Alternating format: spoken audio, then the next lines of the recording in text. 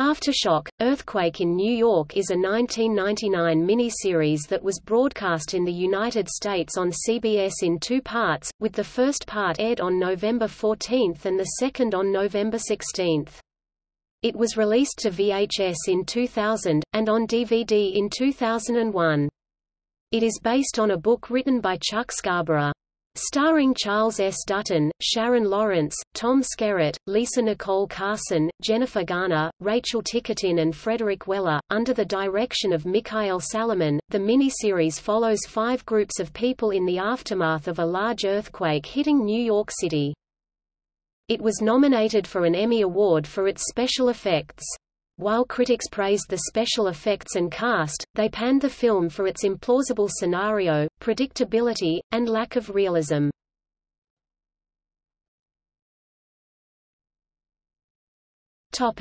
Plot. While Dory Thorell, Sharon Lawrence, and her 9-year-old son, Danny Mitchell Suchanek, eat breakfast, Sam Thorell, Garwin Sanford, calls from his business trip. Ballerina Diane Agostini, Jennifer Garner, is on the phone with her father when a blender shakes off the counter. Dismissing it, she ends the call and rushes off to a rehearsal session at the New York City Ballet. But she's scolded for being late. Public defender Evie Lincoln, Lisa Nicole Carson, talks with her client Joshua Bingham Jr. Bourne about his case. That evening, tremors cause a gas leak at Diane's apartment complex. Though the electricity is still on in the evacuated building, Fire Chief Thomas Ahern, Tom Skerritt, sends his crew inside. The building explodes, killing several men. At a party at Gracie Mansion, Evie's grandmother Emily Lincoln, Cicely Tyson, chastises her for being late. Her father, Mayor Bruce Lincoln, Charles S. Dutton, coerces her into going to a job interview at a big law firm. The next day, Ahern drops his daughter, Christine, off at high school. She expresses annoyance at his quitting to get revenge against the stupid mayor over budgeting issues. At the courthouse, Joshua is found not guilty of murdering his invalid wife.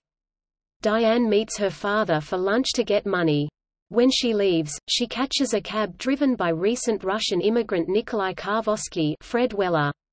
A massive earthquake hits the city, toppling many buildings and structures. Nikolai's cab is smashed by falling debris, forcing Nikolai and Diane to flee down the street. A gas main explodes as the sidewalk pushes up between them. Diane saves his life after he falls and catches on fire.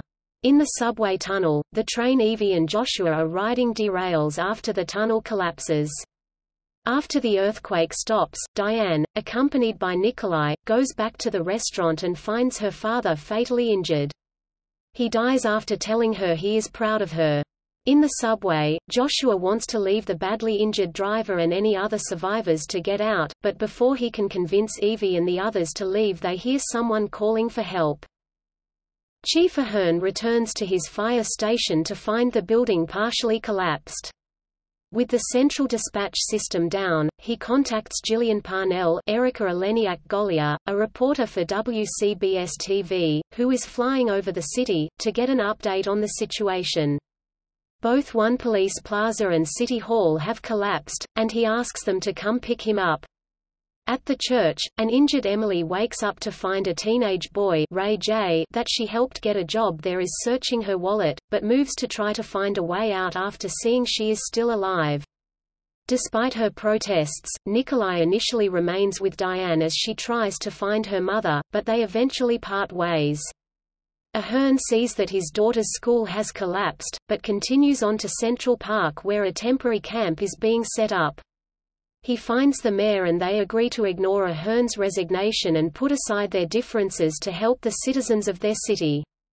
A large break in the sewer is causing hundreds of gallons of water to begin flooding into the subway system. Ahern goes to his daughter's school after learning there are survivors.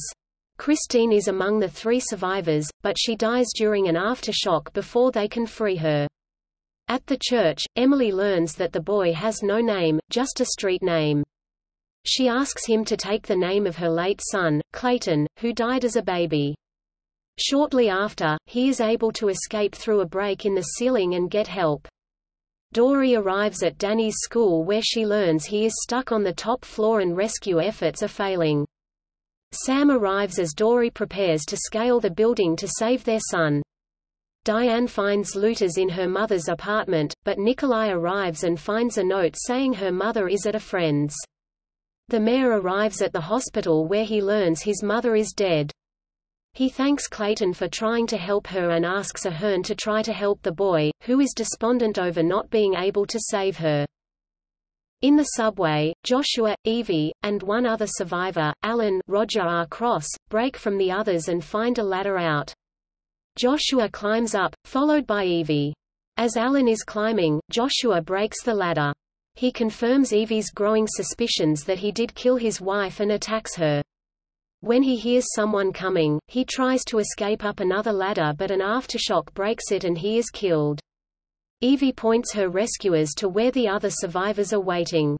Dory successfully climbs the school, where Danny has to jump into her arms. The cable breaks, but they land safely on an inflated mat below and are reunited with Sam.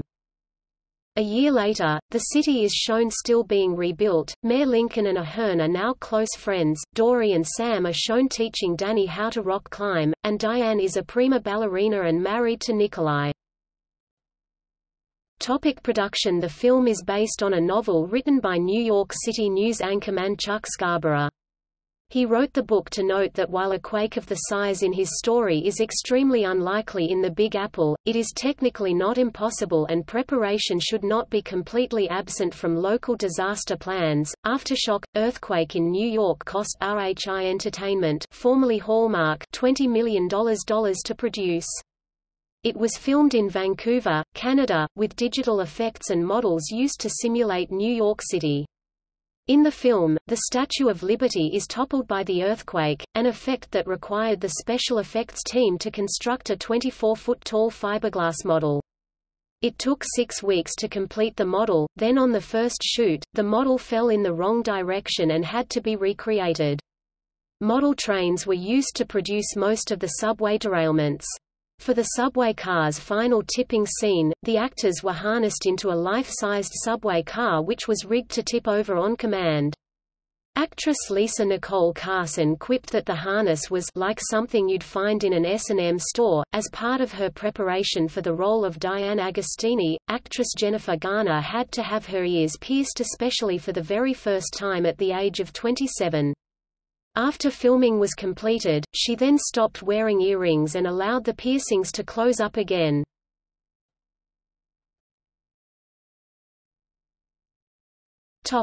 Release.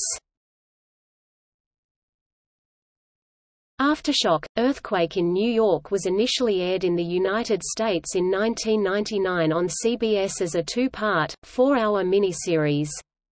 The first part aired Sunday, November 14, and the second followed on Tuesday, November 16.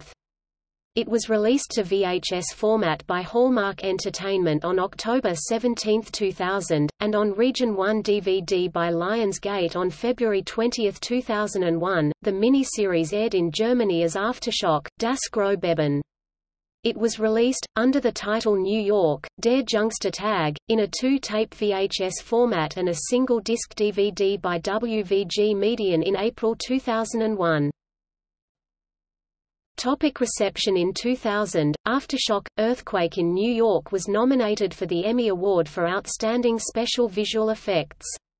Mitchell Suchanek was nominated for a 1999 Young Artist Award in the Best Performance in a TV Movie or Pilot, Young Actor Age 10 or Under category. Sight and Sounds. Danny Lee felt the movie was predictable, histrionic, overlong, and geologically improbably. Ray Richmond of Variety found the film to be roundly insipid and a mope opera that follows such a well-trod crisis path that viewers can set their watches by.